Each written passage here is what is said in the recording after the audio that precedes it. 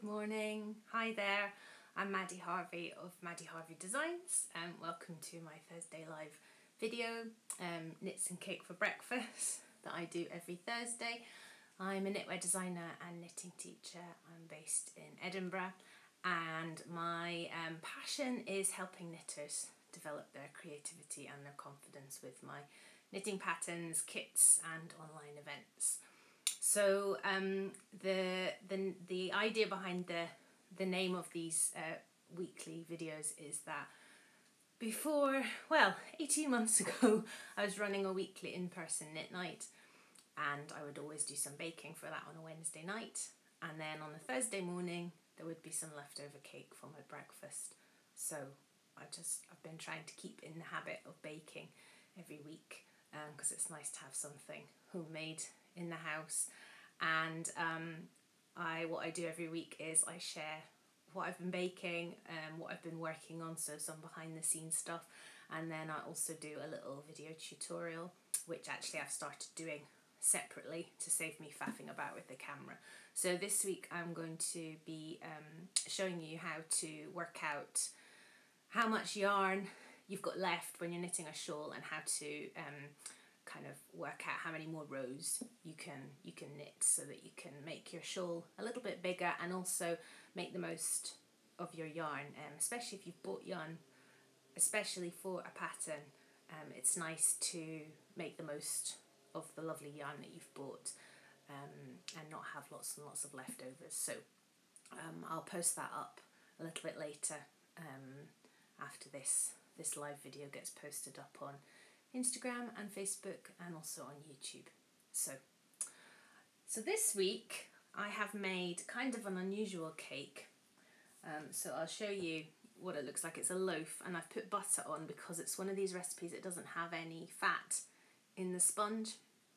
And it's actually a beetroot cake, and it's got, these are sultanas. The recipe said raisins, but I had sultanas. So you grate the beetroot and you put it in with the mixture, and it has cinnamon and nutmeg, and it's from this book, this veg book by Hugh Fearnley-Whittingstall, which is one of my, that you can see, most loved recipe books in my kitchen. We're mostly veggie in this house, so I use this book quite a lot, and we also get like a veg box.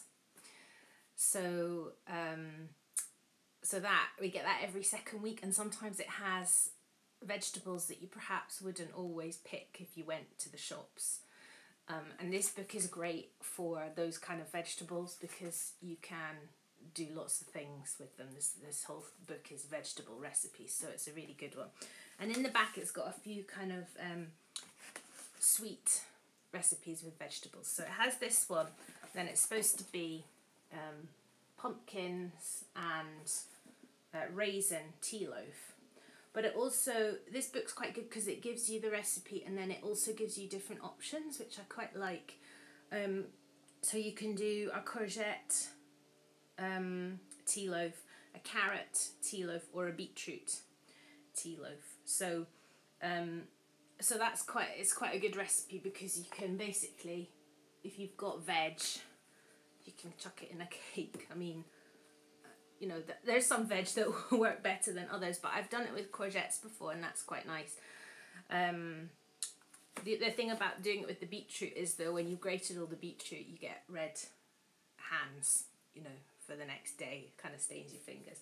And also the top of the cake and the mixture is bright pink. It's, you know, so it doesn't look the most appetizing, but it tastes nice. And it's not too sweet either, which is sometimes good.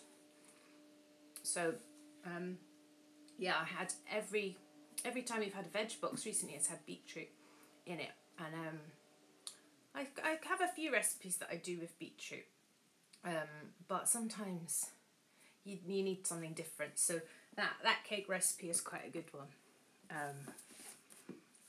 So, and also that one, the kids won't eat it, which is quite good if it's cake, because sometimes if I make something that my kids really like, it's all gone.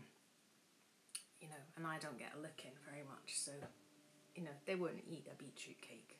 So that's a win-win for me. Yeah, so that's what I've been baking this week. And I was going to show you a couple of things that I've been working on, and then I'm going to talk about this finished shawl. So last week I was saying that I'd started knitting some leg warmers, but I forgot to bring the actual leg warmers through with me to show you. So I've got them down here. Oh, you can see that's quite good because it's very dark. This is the lovely dark grey from Cambrian wool, and I have it on a cone. So it seems like the most ridiculous, like massive cone for a little leg warmer, but there you go. So I just started off with, I'm just sort of making this up as I go along. 2x2 rib, traditional rib at the bottom, and then I've gone into the garter rib, which I really like doing, and I think it looks nice, and it's got a bit, it's a bit more open than the kind of traditional 2x2 rib. And then what I've started doing is doing some increasing here. Can you see that very well there? So I did some yarn overs and I did an increase, but I'm not actually sure that I like how that looks. So kind of unusually for me, I didn't do any swatching. And I usually do a lot of swatching, and now I'm slightly regretting not swatching because now I'm going to rip this back. So what I might actually do is I might cast on a little swatch and try a couple of options for this increasing. So that's going to be like at the back of the leg, going up your calf. So I think that's what I'm going to do. I'll probably rip this back, and then I'll cast on a little swatch and I'll just try out a couple of little increases because I need to keep where's that gone? I need to keep the rib pattern, and I quite like the way that that's kind of coming out there, so I want to keep that, but I'm not overly pleased with the little increases that I've done, so I will go back and do that again, I think. And the other thing that I've been doing is I've been doing some swatches with my Jameson and Smith 2-ply jumper weight that I stock in my online shop, and I'm making some little sort of fade kits. So this one is orange and pink, and then yellow, and then it's going into this oatmeal, and then it will go into grey. And this is using the double pass technique that I love so much, and it's been in my trig point shawl, the Mystery Knit Along, which is just about finishing up. So single row stripes knitted flat, you do 2 right sides and then 2 wrong sides. So so this is a kind of swatch of some of the stitches that are in this shawl, which I'll talk about in a moment. And I'm going to have some kits using the Jameson and Smith yarn up in the shop next weekend. So I've just been swatching. So this one is sort of like a pinky orange one, and then the other version will be blues and greys, and this is pinky oranges and greys. Yeah, so I just started that one, but this is actually the second attempt because the first time I had the colours round the other way and I didn't like how that was coming out, so I've swapped them over.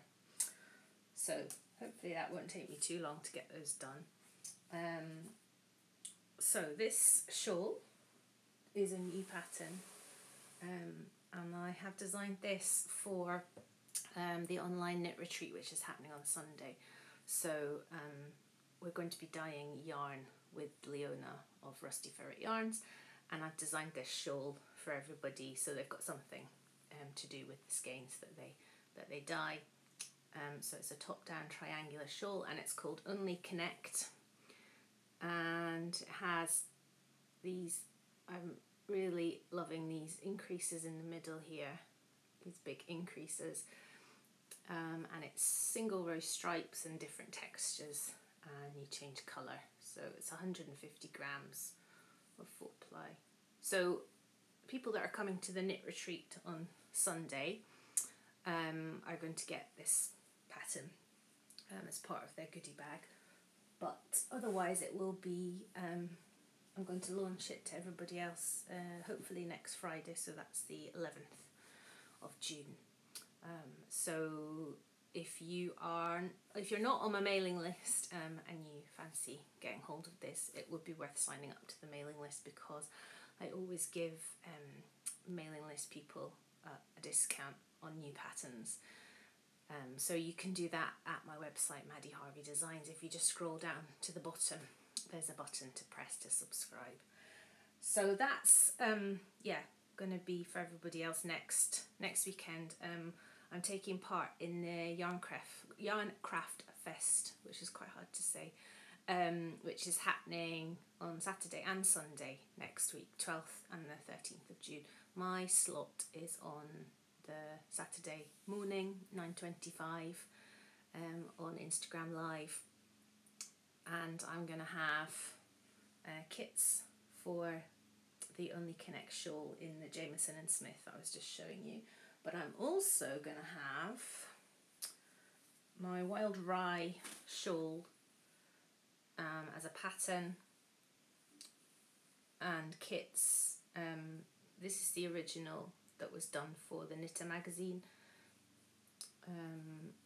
but the kits are going to be in the Cambrian wool full ply. So this is again using the double pass, and it has this fringing which you make as you go.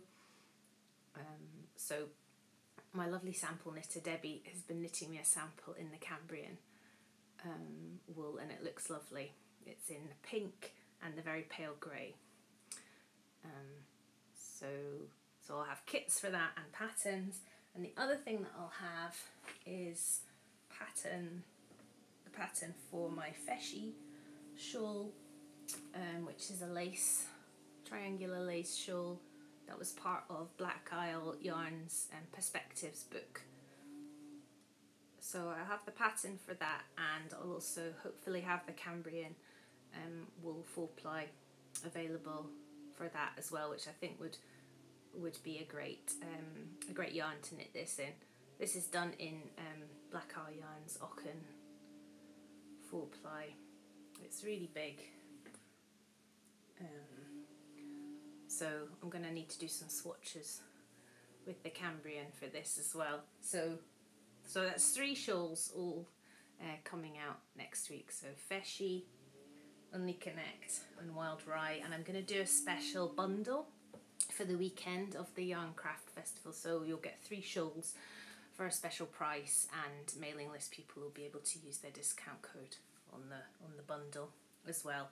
And fingers crossed I'll have kits for all 3 in the online shop. I'm getting in a tangle now. Well, I think that's me for this morning.